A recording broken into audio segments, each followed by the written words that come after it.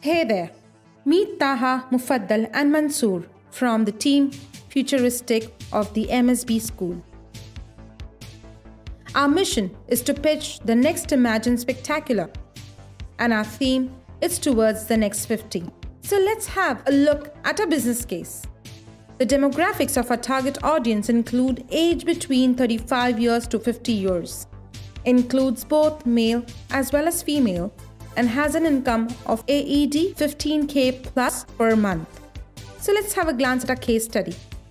Let's assume our target group has a 45-year-old Arab expat who is health and brand conscious, is an early adopter, is a shopaholic, loves sports, and has a disposable income. What does our proposal offer? Dynamic creatives, because the show offers dynamic features keeping in mind the dynamics of the mall footfall. Geo-marketing as a mall marketing strategy and also for consumer benefits.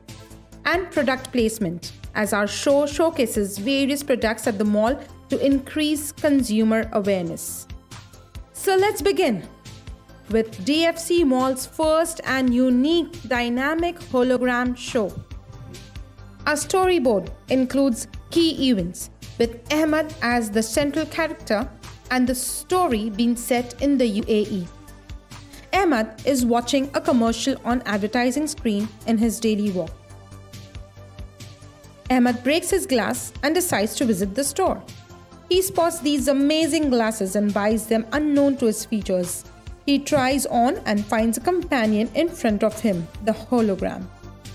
Ahmed finds the hologram helpful and the holo helps him in his work, which makes Ahmed accurate and perfect. Ahmed decides to go on a long drive with his new companion. The holo monitors his speed to avoid accidents and reminds him of his wife's birthday and gives suggestions for different gifts he can buy, and navigates him to the destination. Ahmed asks Holo to book a resort for him and his wife so they can have a relaxing staycation. After some days, they visit the resort.